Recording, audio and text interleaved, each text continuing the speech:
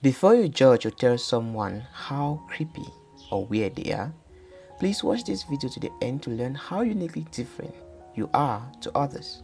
If you hate the lifestyles of people around you, or you just don't like to fit in into any group of any sort, then you are most likely to be a Sigma female, and if you are not, you will likely not find it funny to be a Sigma female because it sets you apart whether you like it or not. Please take a moment and hit the like button to unveil the reasons why it is difficult to be a Sigma female, aka the lone wolf. Being a Sigma female is difficult in general because they are one of the most rarest personality types, which results to being misunderstood a lot. There are few types which are similar to them or who understand them, but being too analytical, Sigma females find problems in everything, and when they do find it, it becomes their responsibility to personally try and resolve it. If for whatever reason they cannot solve it, the issue becomes a toxic hindrance to their existence, as they will devote all their time, energy and resources to resolve that particular problem. Sigma females become obsessed with getting things done perfectly and most importantly in the right way. They don't have no limits in their abilities to get things done, and so something which is usually pleasurable to do can be taken to the point where it becomes almost unbearably to do. Sigma females are not comfortable when people encroach on their space or simply do not want to get along with their agendas. Often they know precisely the way things work and simply want to be left alone to get on with it. Banter and small talk do not assist the Sigma female with productivity in any way, and so is noisy or gossipy environment. In the workplace, the Sigma pushes the concept of project tolerance to the point where they either fail or succeed immeasurably, and this behavior is seen by others as complacent or highly risky. As an aside, Sigma females' disappointment is like no other, but the only difference is that they tend to overneed themselves for issues others would consider trivial. For instance, the Sigma female will not forgive herself for failing to see the solution to a problem as a team leader beforehand. The Sigma female's mind is restless and approaches things in a uniquely different way. To a Sigma female, everything is easy once it has been done once successfully. A Sigma female will often continue to tweak or totally put down an idea they have been working on the basis of trying to be unique, original, or just because of too much information, which can be very frustrating when they try to assimilate all the information into a single piece. This can apply to all areas of their life, not just in the workplace or on the project. You are probably living a life or using an item a Sigma female has improved upon or designed, and someone else has taken credit for it.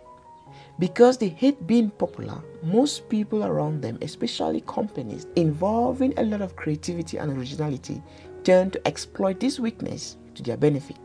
There are very few types that understand the same worldview of the Sigma female in a committed way as they would love others to do. Because she is very committed in her dealings, the Sigma female turns to treat everything with the same amount of focus, vigor, interest. Otherwise, they simply wouldn't bother themselves in the first place. If they are talking to you or answering your questions, they want to see the same amount of importance and urgency in you as it is in them, and what you have to say should equally be important and beneficial to them as well. The Sigma female's angle is always the most efficient and effective way to deal with problems in a direct way. But most people in a society are not used to dealing with problems in that way, either because of their upbringing, their social status, or they just worry too little or too much. The hardest part is watching a Sigma female do things over and over their own way and fail and just keep coming back to you for answers, but still go off and do things their way again and again and again. The reason that separates the Sigma female's way of thinking from others' way of thinking is others do not accord enough time to themselves to reflect on their actions or themselves. On the other hand, their focus and attention are always directed towards the outside and to the other person. And when you spend most of your time on other people or other things, the time you leave for yourself will be much less and might reflect badly on you. Sigma females can sometimes be insensitive. They will rather see and state the facts clearly than beat around the bush and fluff criticisms to take off the hard edge. If they see and state the problem clearly, they can see and pursue the solution more efficiently. It is hard to stop pursuing accomplishments and just have fun. Sigma females love being productive. They can't stand having free time without working on something they deem useful, even if it's just practicing an instrument or reading a book they want to get through with. Spending time with important people gets boring if it does not allow some time to focus on something useful or meaningful. Sigma females do not suffer fools. Therefore, when they are forced to endure foolishness, it bothers them at a fundamental base level, and this irritation isn't something they can easily control. It is similar to the irritation that Sigma males experience when they are dealing with people who deliberately choose to remain ignorant. It is hard being a Sigma female because 1. People often see you as the one to outsmart. Being a creative, productive, and original thinker, others see you as the main competitor even when you are not in competition with them. You are not trying to outsmart anyone but yourself. You have high levels of mental energy, which is great if there is something productive to channel that energy into. But where there isn't, it can be destructive for you and others around you. High levels of mental energy can feed anxiety, depression, addiction, and extreme views like adding salt to an injury. You cannot understand all of your feelings. You do have feelings and emotions, but most of the times you find it difficult to connect to people who are having a hard time in life. You don't just know how to show that you care, and probably you get shouted at because you say things as you see them. Being partly unemotional, you don't see the necessity of sugarcoating things at that moment to spare the victim some pain. Your actions are unintentional and your apologies are often sincere. You are happy alone, but people don't understand that. They see it as a weird way of living and mistake that to mean low self-esteem, intimidation, and shyness, and they would bullishly tell you to be more active or meet more people.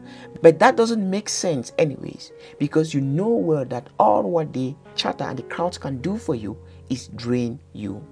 You pursue a lot of things. A lifetime wouldn't be enough to pursue all your interests, and you end up focusing on one or two or jumping from one hobby to the next. You are often faced with a lot of difficulties to answer when people ask you what are your passions or what are you passionate about. It doesn't mean you are undecided, but rather it means your passion just encompasses a lot of fields, and you know you will have a lot to learn and explore. You are beautiful. You know you are beautiful, and you know what it takes to be beautifully outstanding. But sometimes you choose to overwhelm yourself in trying to justify why you are the way you are, which sometimes make room for doubts to creep in, leading to self-deprecation and imminent depression. Now that you are aware of the differences and difficulties others go through daily in their life because of the way they were designed, please give this video a thumbs up and click the subscribe button for more videos. Please feel free to suggest other areas you want me to make videos on. See you in the next video. Salute.